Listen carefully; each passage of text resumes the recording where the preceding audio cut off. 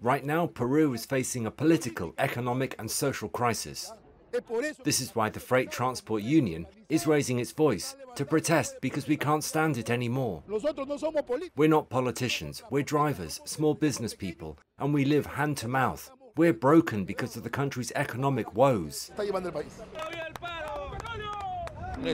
Our strike is indefinite until the authorities pass rules that, as I said, allow us to survive. We have no other choice. If rules are not passed, we will continue.